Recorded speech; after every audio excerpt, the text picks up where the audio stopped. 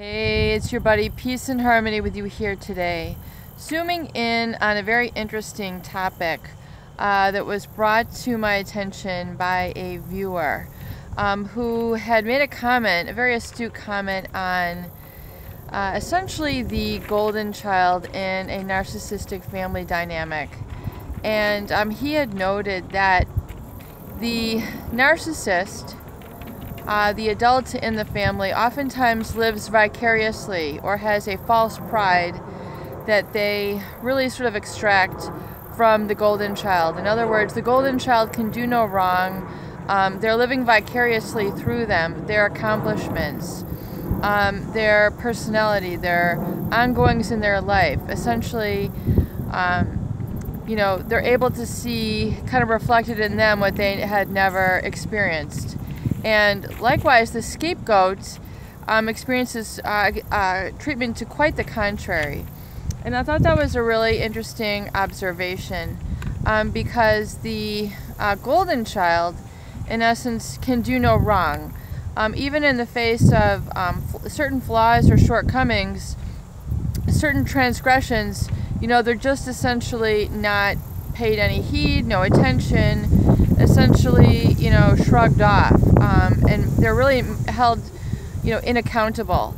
So I thought that was very interesting to see that observation, and that absolutely is the truth in terms of how a golden child is treated as compares with the scapegoat in the family. And I want to really address, the dynamics there, that it's very important, I think, to withhold judgment, as I kind of profess, love more, judge less, because the golden child, is basically trying to be a leader or be the one who is superior or placed in the golden position. And the scapegoat always feels a constant comparing to, a constant sort of, pitting against, a yardstick. They're here, you're there. It's a constant use as a constant meter for your development, your accomplishments. You're being compared against this and this standard. When in essence, I really believe that each person has their own internal locus of control, their own strength, and truly, they are their own guideposts in terms of where they develop in life, because you can have completely different personalities and people are accomplished based on their own talents and strengths. So that's the beauty of being a unique individual. So I think it's very important to see that in that dynamic, and if you guys have any comments to add to that, I would love to hear from you.